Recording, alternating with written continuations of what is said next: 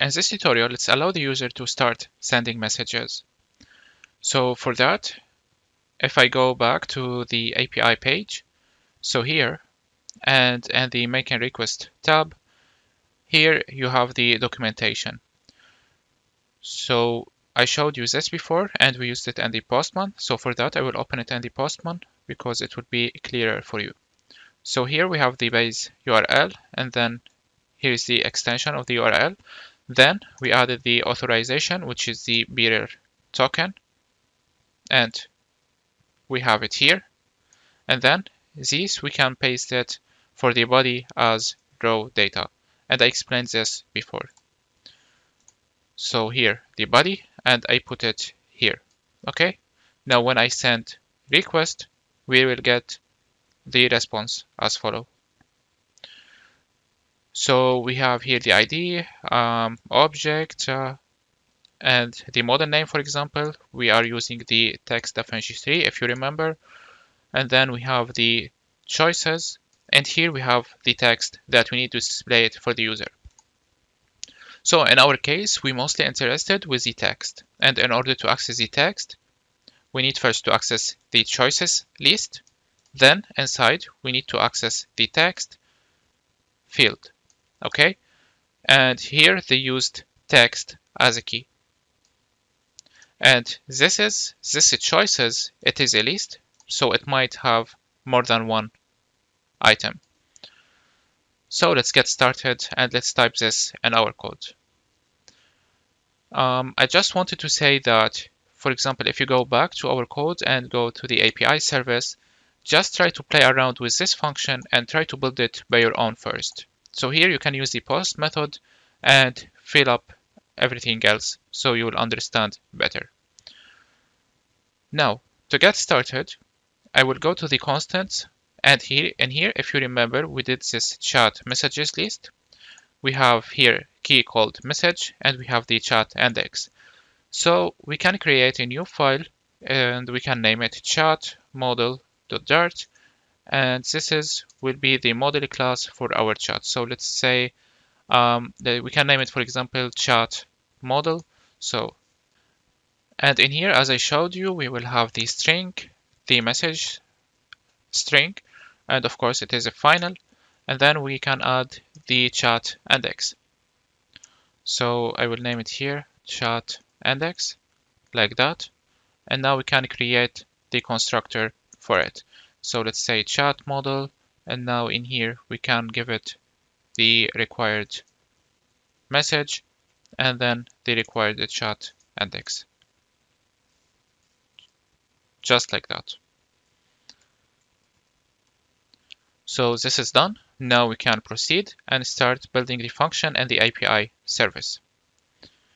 So what I'm gonna do is that I will copy this function and I will add a comment here. And then I will paste it. And let's change this name. Let's say send message. And it will take two different arguments, which are the message. So let's add a string here and we can name it message. And then we can add the model ID. Okay, like that. And now if I go to the postman, in here in the body, we have this model. And if you remember, we allowed the user to choose his model. So this will be dynamic. And then the user will send the different messages, which is the prompt. So we will allow the user to send different messages. So this is why I'm passing it here. Okay. Now let's continue. For this one, it is a post method, and the base URL, we have it like that, but then this will be different. So in here, in our case, it will be like that. And now for the header, if you remember, we had to add in here the content type, and we have the authorization. Okay. So for the content type, I will copy it from here, and it will be application JSON. So let's go back, and we can keep this one just like that. And then here we can add the content type like that, and we need to give it the value just like we did here, just like that. Now I didn't get anything by myself. Of course, everything you will find it in this documentation, okay? They put it here. Now let's get back to our code. For this post, you need to give it a body. And in our case, the body, I already showed it to you. So we have it here. So basically we can just copy this. We need to call JSON encode to it and paste what we have here. Of course, the model would be the model ID we are sending. The prompt would be the message that we are sending. And the maximum token, I showed you the difference, and I'll show you again now. So now we have long test as a response, but if I put it, for example, 5 and send another request, it will give us a short answer. It won't give us the full answer, okay? But in my case, I will just keep it 100. Let's add a comma here and here. Now format our code. Okay, so now you will get a response and it will be a map again. And for the error handling, it is the same case. So now if I make any error here, for example, let's say like that, and send, I will get the same response as before, okay? So these lines, we need it also. Now, in our case, as I said before, we are interested in the choices. So we are interested in this list, and we have the text as a key. Let's get back. What I will do is to delete all of these, like that. And then let's do an if statement if we have response or if we have the choices. So what I will do basically is to check the JSON response that we already decoded, and then we give it the choices key, which is from here. And then we can check the length, because as I said, it is a list. And if the length is higher than 0, it means that we have a choices list. So we will have the text absolutely. Now what I will do basically here is that I want to print in here what we have. So I will use log, and then let's print it. Let's say like that, for example, and then we access the text. And now let's add the concatenation like that. And then we need to access the text here like that. And in here, we are returning this list of models. But of course, in our case, no, we will return nothing for now. Okay, so now we have our function. And now let's go back to the chat screen. And in here, let's call the function send messages and send message. And we need to give it the required things. So the message will be the controller of this text field dot text. And then we need to give it the model ID.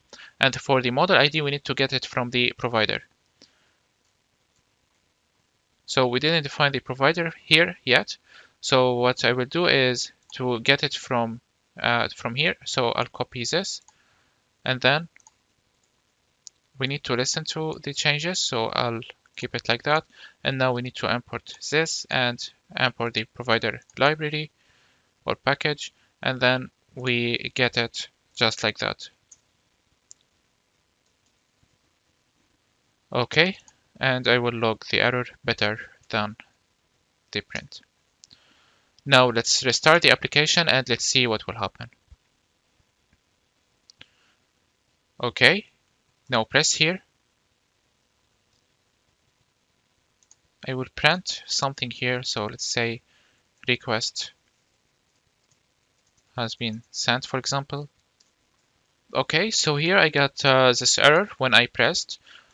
So let's get back to our code. It's because for this list that we have the choices list, we didn't specify the index here. So I will use the first index. and restart the application now. And now press here. Now request has been sent. Let's wait the response. And now, yeah, now it is correct. Here we have the response. Perfect. So now before that I finalize this tutorial, what I will do is the following. First, in the chat screen, let's set state our typing and put it, let's say, equal here to true. And then let's add a finally block and again put it equal to false. And of course, I'm getting an error because it is a final. We changed it here. So now I will restart it. Okay, and of course, now it's still showing here. We need to change this to false.